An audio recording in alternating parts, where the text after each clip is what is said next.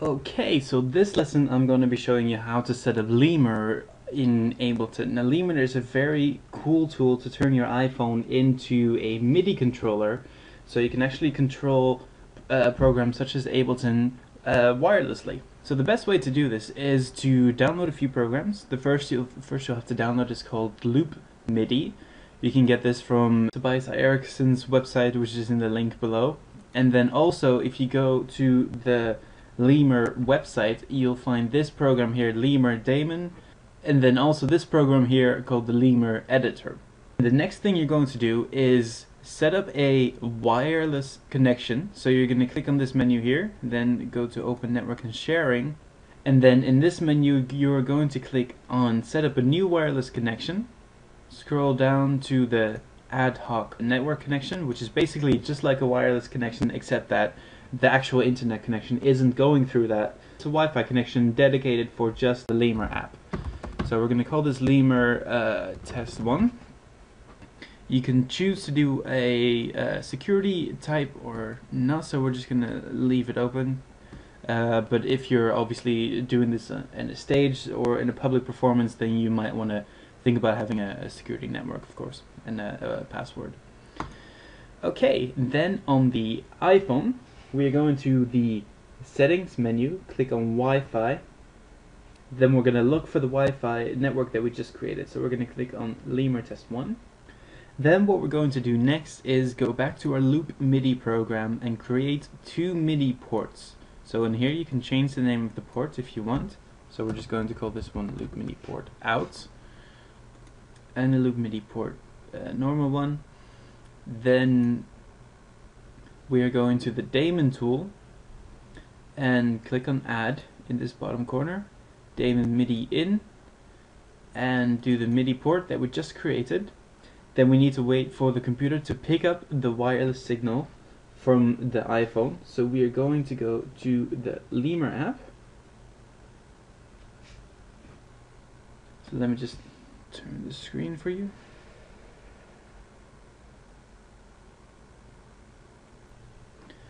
Then we'll go to the Lemur app, and as you can see in the Lemur Daemon tool, the iPhone is now connected. So we're going to set this to Lemur 1, and then also we need to set a outgoing connection. So the Loop MIDI port that we just created for out, and Lemur 1 again, 0 again, sorry.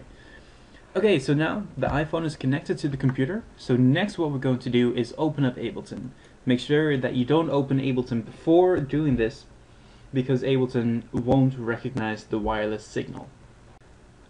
Another way of seeing that the computer has identified the iPhone is you can see under here that the wireless signal now has this triangle with an exclamation mark in it. Now usually this means that there's no connection, but in this case it means that there is a connection, so that's all good.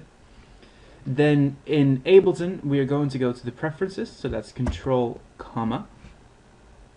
Click on MIDI sync, and you can see here that there's a few more MIDI ports as before. So we want to make sure that the input and the output for the Loop MIDI port and out are turned on, and then we're going to just turn these on for those as well. Oh.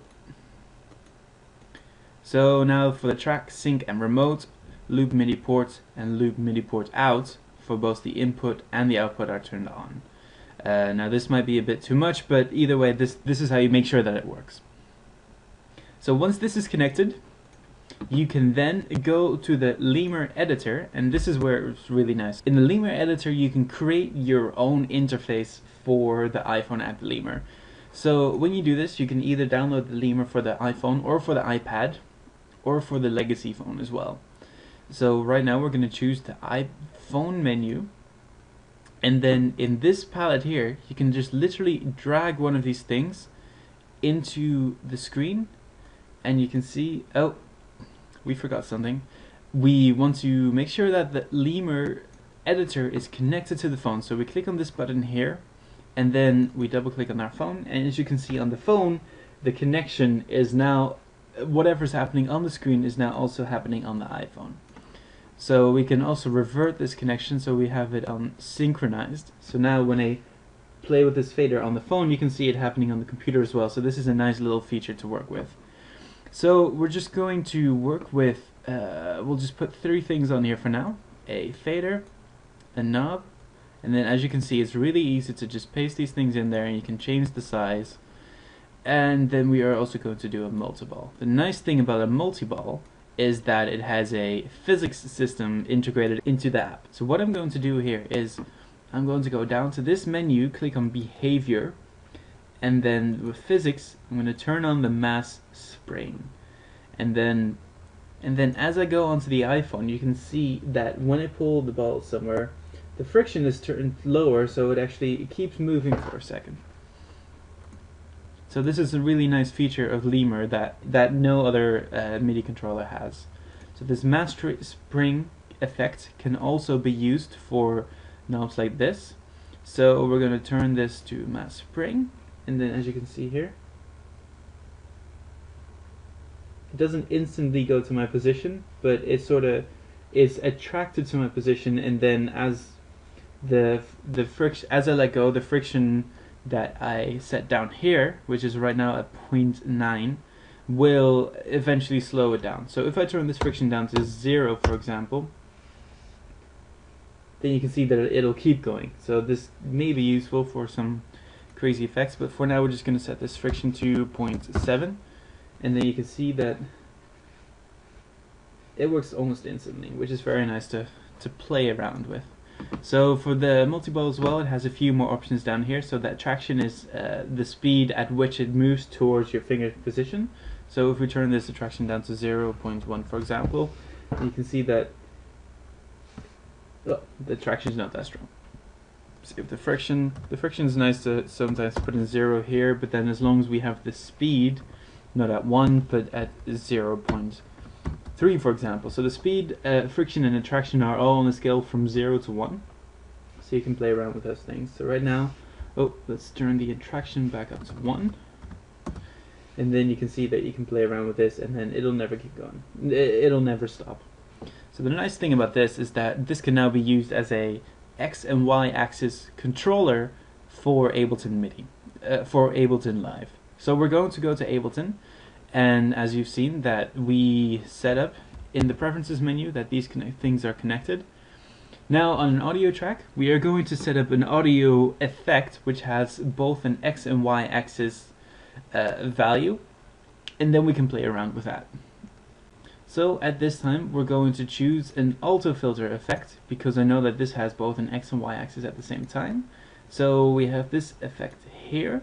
Hold on, let me just zoom into this. So we're going to press Control, comma, look and feel, and then we can scroll this up or down to zoom in or out. So we're just going to put this in 116 so it's easier to see.